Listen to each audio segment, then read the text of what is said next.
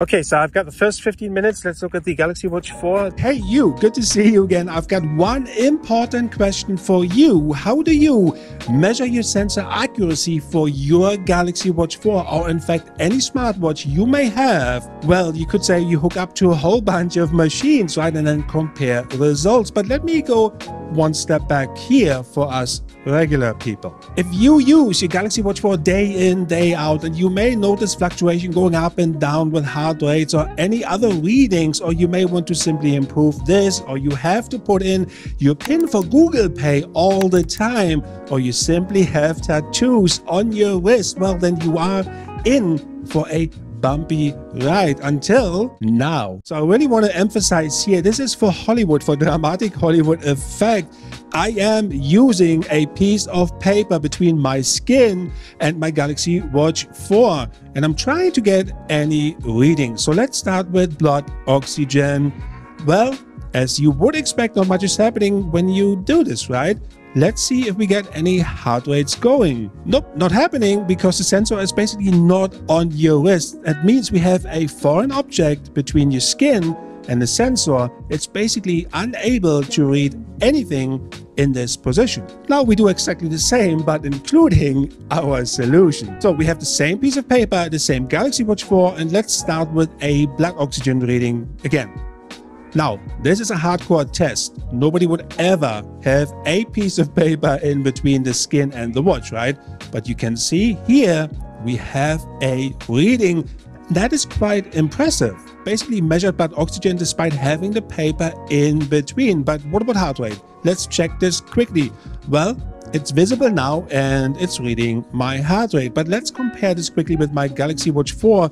No paper in between to do a sanity check, and it's pretty much reading the same amount or the same heart rate here. Why is this important? Well, it demonstrates that the sensor is working fine despite the conditions applied to it. All it needs is to be magnified. It needs to be reinforced. It needs to be like a laser beam going through. It doesn't matter how many machines you got hooked up to your body in order to prove a point.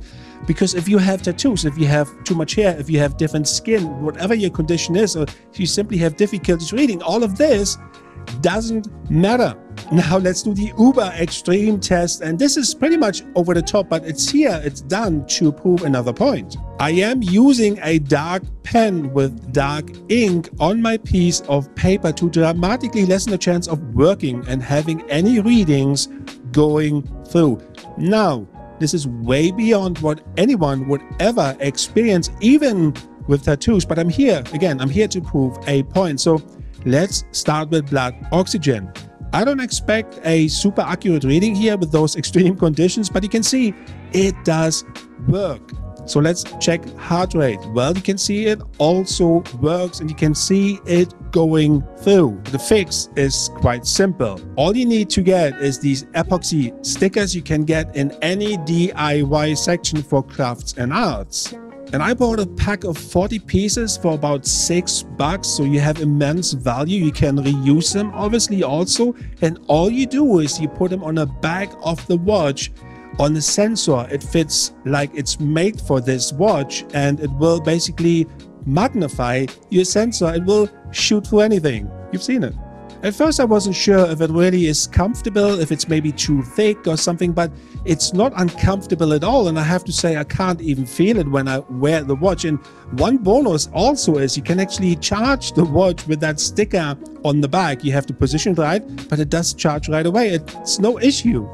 I will leave all the details in the description below for these stickers. You can get them on Amazon or wherever. I don't have any stake in this here. I have no skin in the game, but I want to say thank you to all of you guys who have contacted me, who have provided me with a solution and said, look, there's a lot of people who have issues. Can you please spread that message? And then the people can use that watch, you know, every day.